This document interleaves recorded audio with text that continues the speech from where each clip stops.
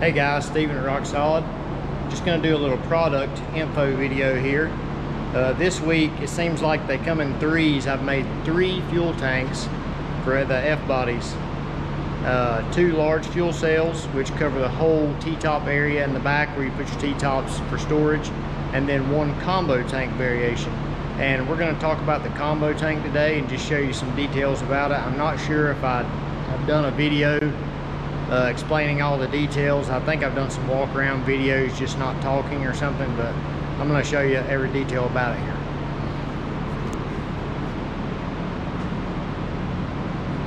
So here's the basic overview of it. We've got fuel on this side. We've got your intercooler water over here.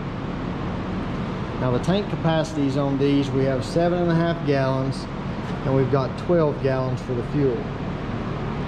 Also in the middle, you'll notice these holes right here. If you'll look inside there, I'm not sure if the camera will focus, it is a double wall. So there's an air gap between the fuel and the water. Those guys that ice their tanks down really good, you'll know it condensates like crazy, and this will help it from condensating inside the fuel, getting water in there. Over here on this end we have a battery tray. A lot of guys put their battery in the passenger side rear towards where the spare tire would normally go.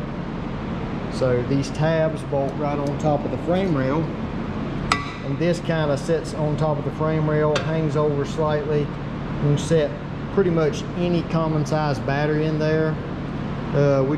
We don't put a strap on it because, you know, the various different batteries that might go in there.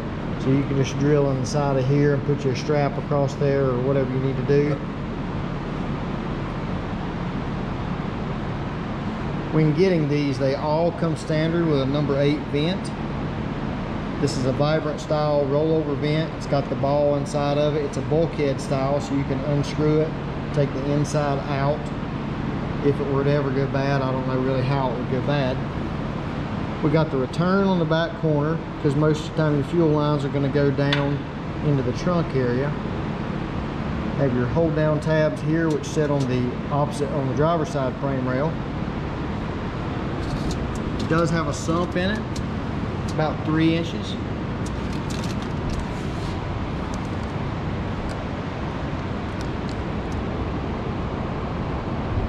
See there? On the ice tank, you have a drain at the bottom.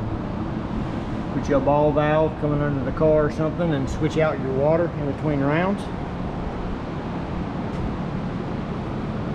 We always use the Race Parts Solutions billet lid. This is a 6-inch lid.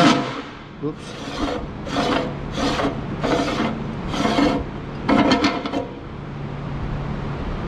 You can see there. Nice coarse threads now. They used to be fine thread, but now they're coarse thread, so less apt to cross thread it whenever you put it back on. Got the ice tank pump in there. This is a Rule 3700. That's what we always use in these. It's clipped to the bottom. It's bolted to the bottom on a plate that's welded to the floor. If the mounting base breaks, the red thing there, you can order them on Amazon for like 15 bucks. If it were to ever break for some reason. See a 1.5 inch or 1.25 inch feed line going up to our bulkhead fittings, and the return is below it.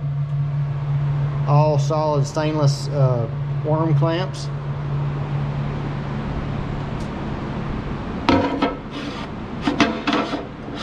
All of the hardware is stainless on these, so you don't have to worry about it rusting.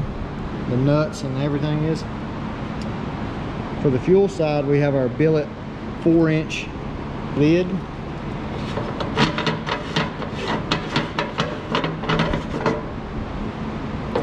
Inside the fuel tanks, we've got E85 friendly foam. I think it's got 4 big cubes in there. You don't have to have it. It's no extra charge for the foam.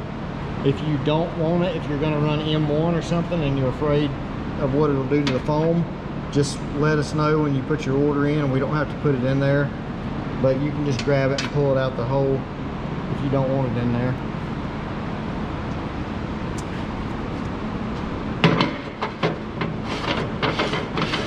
When you order these, there is a selection for fitting size.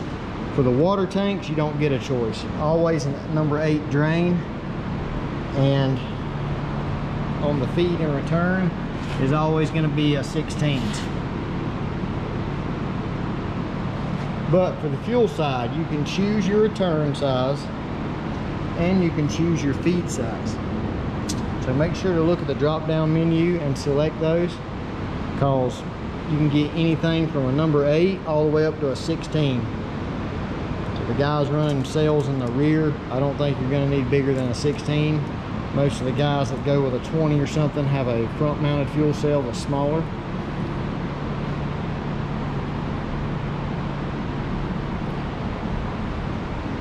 So that's the overview of our combo tank. These are about 2 weeks out whenever you order.